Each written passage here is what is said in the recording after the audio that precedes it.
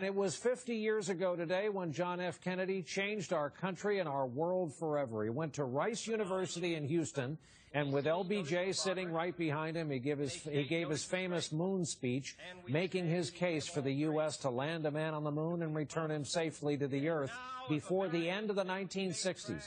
They barely made it that summer of '69, back when anything seemed possible. Most important, the U.S. beat the Russians in the space race. Two notes here. First, Neil Armstrong, that first man on the moon, died just weeks ago, of course. Second, we couldn't send him up today if we had to. American astronauts now ride along with the Russians to get to space.